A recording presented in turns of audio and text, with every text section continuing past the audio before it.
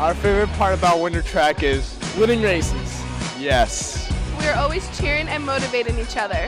And even though it's an individual sport, we're still a family. Mr. Sully. Track time, PRs, and being with my favorite people every day.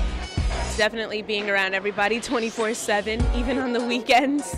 My favorite part about track is the 400. Psych! I'd have to say my favorite part is when we're on the bus leaving. All we have to say is, peace, love, track time! My favorite part about the track team is that everyone is such a good person, and these guys become like a family to you, especially the throwers, since I'm one of them. So go MO throwers. Our favorite part about winter track is hanging out with the team. Yeah!